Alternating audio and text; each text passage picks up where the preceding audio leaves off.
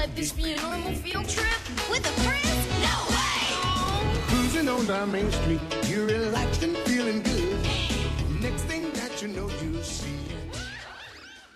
First, they traveled down the esophagus. Second, they traveled into the stomach and felt what it would be like to be a hamburger.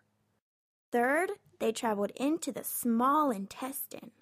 Fourth, they saw the blood, which wasn't actually red liquid. It was more like red rubber saucers. Fifth, the class flowed into the heart and saw the 4 spaces called chambers.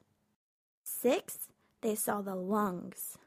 Seventh, they reached the brain and saw all the nerve cells working together. Eighth, they climbed down the bones of the spine and saw the spinal cord. Ninth, they followed some nerves that went to the leg muscles. 10th, they ended up following the bloodstream up to the nasal cavity, and before they knew it, they came out with a big, choo! Seatbelts, everyone! Please let this be a normal field trip? With a friend?